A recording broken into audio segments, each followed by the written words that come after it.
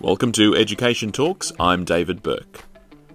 Kate O'Connell, an educational leader, coach and speaker, has over 25 years of experience in education. She's worked and consulted in 30 schools in 12 countries on 4 continents. When she visited Bangkok recently, it was a real pleasure to meet up with her in person and have her as a guest on Education Talks. So Kate, welcome to Education Talks. Thank you. Thank you for having me. Now, of course, you didn't fly all the way here to Bangkok just to see me, but I appreciate you being here on the show. Great location we're in here at the moment as well. Yeah, beautiful. Beautiful garden. It is. It's fantastic. But where are you based at the moment? Currently, I'm based in Phnom Penh, Cambodia. I work at the Australian International School of Phnom Penh. I've also worked at the Giving Tree International School and Northbridge International School of Cambodia. So I know the educational landscape of Cambodia quite well. Fantastic. What is it like to live in Phnom Penh? Is it a enjoyable place to be? I love the funkiness of it all. Yeah. You know, like when you might see like a tuk-tuk full of chickens or a truckload of melons, you know, and the Iceman comes and there's big buckets of ice and he cuts it off. So you're living like otherworldly, yep. Yet it's incredibly easy. It's easy to order food. It's easy to get stuff. It's easy to do your banking on an app. Wow. So there's this juxtaposition of really quite different developing country and ease. Yep. Yep. I've only been there, I think, for just a few days, been to Phnom Penh, and so that's a place I'd like to go back and explore, particularly, of course, more of the country outside of the capital. So can you tell us a little bit about your role in the school that you're working in? I've changed roles a few times, but currently I'm in the half-day 2-year-olds class. Oh, wow. And I had a different role in leadership previously, and I found that a hidden passion for working with 2-year-olds that I never knew I had. I would never have just said, sign me up for 2-year-olds. But it's amazing. In my background, I've taught a lot of first grade, but I've also taught second grade and third grade and 7th grade science. And in first grade, kids come and a lot of times they don't know how to read or write. And at the end of the year, you're like, oh my gosh, you know, like they're reading, they're writing, like they've changed so much. And you just don't get that in like a 2nd grade or a 3rd grade classroom. You just don't get that amount of growth. Yes. And I feel like that's just like the 2-year-olds. They come and they cry. They cried for the first 6 weeks, like 10 kids all crying at once. And then they get sorted. And then after they get settled, it's like you're designing these learning environments and they start to engage with the materials. And then they start to engage with you. And like when a little 2-year-old grabs your hand and says, come, let's play over here. And like, you know, you're like, oh my God, this is amazing. And then they realize they can play with each other. And then they realize they can communicate and, you know, tell you that they want to sing the good morning song to their dad at home. So it's really cool to see how kids develop. And I have a background in early years, and it's a lot of times when I'm doing workshop leading for the IB, I do early years workshops. And I've never been able to speak to the people in the room with authority, with experience about, but what do we do about the 2-year-olds that are not yet in really in the IB, because it starts at 3. So I'm really grateful for this experience of doing 2-year-olds that I did not expect. So you mentioned about doing work for the IB. What sort of interested you in pursuing sort of speaking and workshops? Is that something that you really enjoy? Funny story. So I started my teaching career in Michigan in the United States. And at the time, Michigan did a lot of professional development for teachers. And at the time, so funny now, phonics was a bad word. But I got sent to a phonics workshop, and it was at a hotel, and this lady was presenting, I think it was like Modern Curriculum Press phonics, right? And I was like, I want to do what she's doing.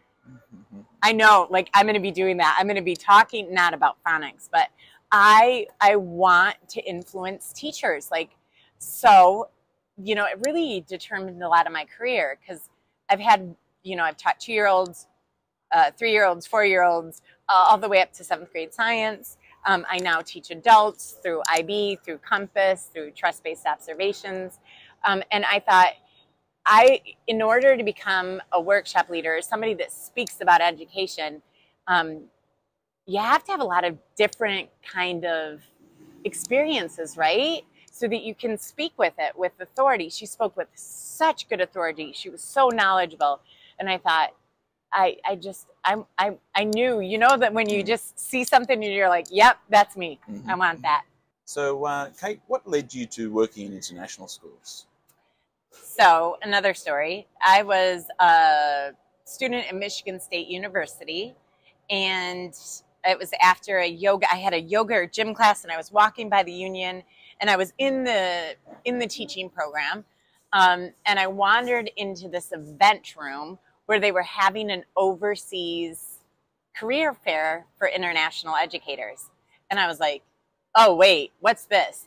And then it was the same way they do a lot of the fairs today. They had the sheet of paper up on a stand or behind them and a table. And then it was like, you know, an international school in Guyana, or, you know, a place in Africa that I had absolutely never heard of. And I was like, wow, that's what I want to do. Yeah. Like, I want to go abroad and teach and see the world, because, you know, as a teacher, we don't, you know, you don't teach for the money.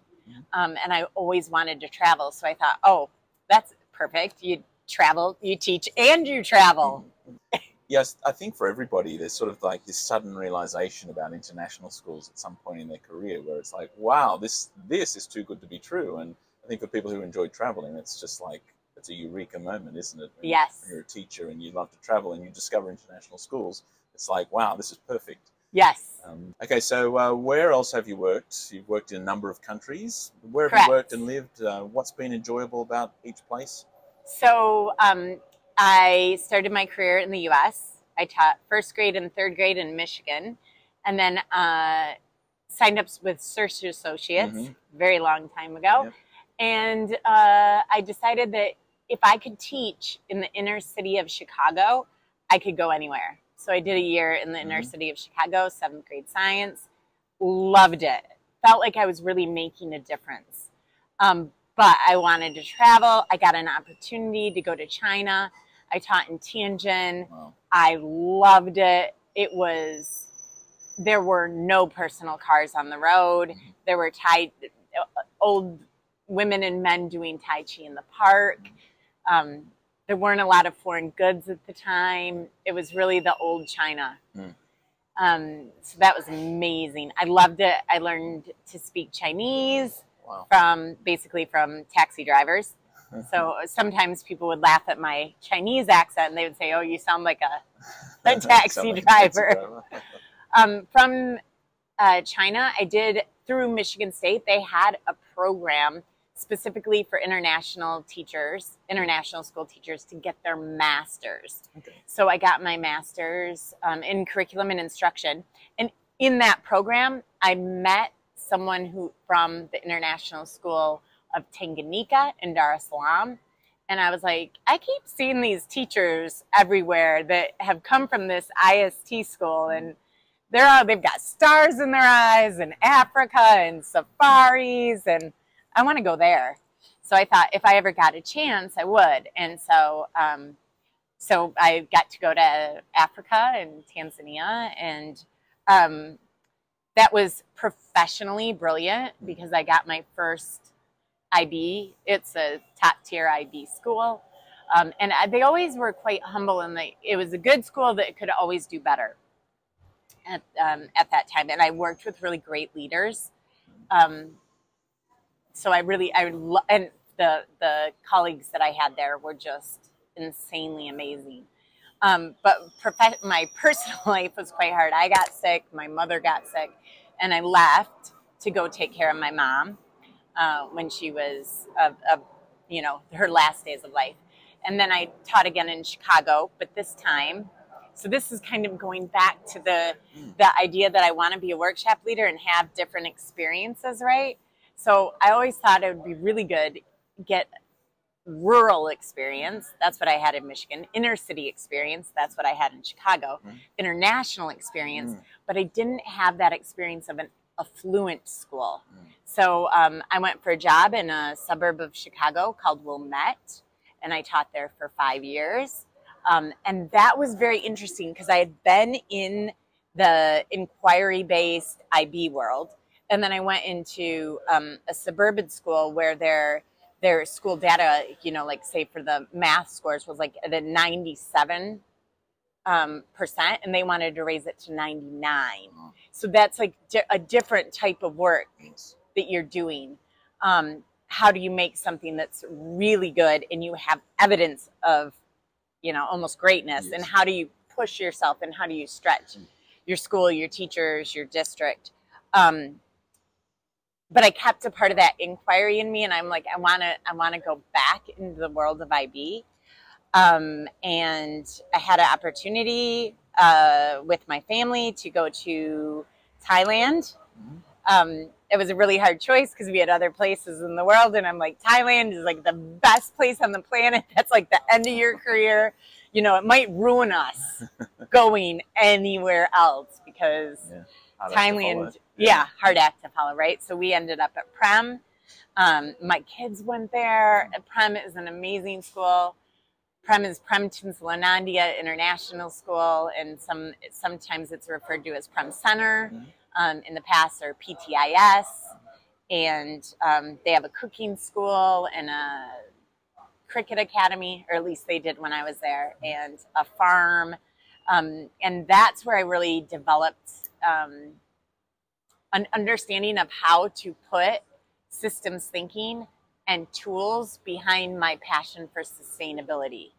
And that's when I trained to be a Compass Education workshop leader, or help start the movement of Compass Education. And from there, Phnom Penh. Wow. Any particular, well, it's probably an unfair question to ask, but favorite place to live so far? I would have to say hands down Chiang Mai. Wow. Chiang Mai was brilliant. We lived in the forest, you know, and that's where my son was born, and the people, my nanny, like the Thai language. I love it all. The weather, the beauty of the mountains, the flora, the fauna. It's just, yeah, I love it. It's a very special place, isn't it? What about that one time of the year when the air quality is not so good? I mean, do you get used to that? Is that something that just sort of marks the season, or is it a bit of a struggle? It is a struggle. I was very fortunate because my son was born in March, and I was really worried about him being born into this very smoky world. And that year, the air quality was really, really good. Having gone back to Chiang Mai in recent times, it's worse. Yeah. But having, you know, my experience of living in China, in Tianjin, in the 1999 to 2002, there was like physical dumping of chemicals, and like on like a Thursday and Friday, you could taste the pollution. Wow. You could feel it in your eyes. So a temporary burning situation, not so bad, felt very different than chemical pollution that hovers in the sky that you fly through. You know, it's different. It is not easy to deal with, but it's different. It's sort of worth the sacrifice to enjoy the rest of the year there.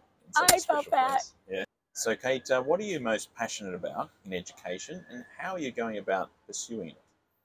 So, I am most passionate about something I am calling humane education. I believe that having a systems thinking background, I believe that there are systems and structures, or if you come from a design thinking background, there's design flaws in education that create a system that is not functioning to its highest potential. And I think there are small changes we can make in the design or in the system to make it better for all. So, you know, I see teachers being cruel to other teachers, teachers being cruel to admin, admin being cruel to teachers. And there's an opportunity there for us to reflect, especially now after COVID. There is so much fatigue, and I think there is a collective trauma with teaching. So I'd like to, I'm IB through and through, and we'll make a better world through education. I do want to make a better, more peaceful world through education, but we have to look at education and see, before we start fixing the world, like, let's fix education. Yes. I often wonder how much of school we do is simply because we've always done it that way. That is an article. Have you read the saber-toothed tiger article? It was part of my master's. It was like teaching the saber-toothed tiger curriculum, even after they went extinct. So, Kate, you have big dreams and a lot of passion in education. Where do you see yourself in the next 5 years? Well, I hope to be traveling around the world and changing educational systems.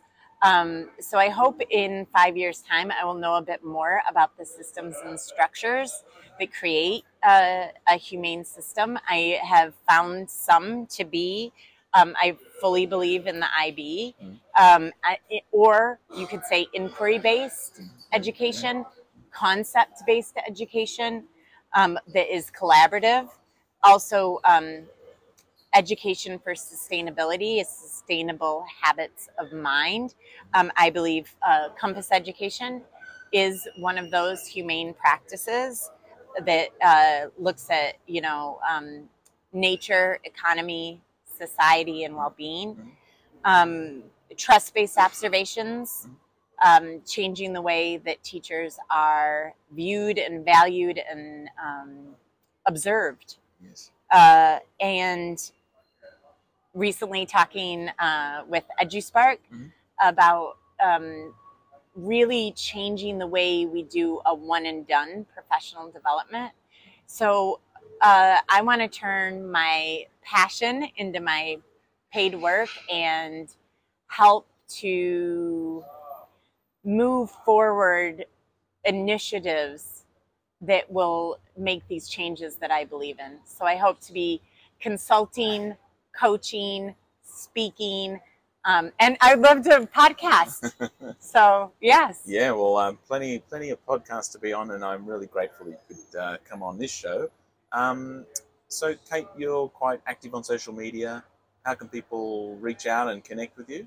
Yeah, so my website is my full name, Catherine, and then my middle initial M, and I tell you that, I'll tell you why in a minute, CatherineMO'Connell.com. M is Michelle, but many people will see the website and think I'm Catherine Mo'Connell. I'm not Catherine Mo'Connell, but it does make me laugh. On Twitter, I'm at Innovate Creator, spelled incorrectly with an E for the creator, because when I signed up for Twitter way back, right? It took my blog name, and I used to have a blog called Innovate, Create, and Relate with Kate, because I believe in building relationships. Yes. and harnessing our collective intelligence to move things forward. So I've always wanted to kind of change things. So that's Twitter. And then on Facebook, I have a Facebook page. I think it's called Catherine M. O'Connell EDU. And on LinkedIn, I'm Kate O'Connell. So. And we'll make sure to put all the links, of course, in the description. Just look for them right now. And look, Kate, it's been fantastic having you on the program. Thanks so much, and looking forward to keeping in touch and seeing what the future has in store. Absolutely. Good luck with your podcast. Thank you. Happy to be on it. Thanks very much. And we, of course, filmed this episode here at Hunter's Garden Restaurant. Also in the description, it's a great place to come and enjoy a nice meal and this fantastic little setting out the back. If you enjoyed this episode of Education Talks, please do share with your friends and colleagues. Don't forget to stay subscribed to catch each new episode.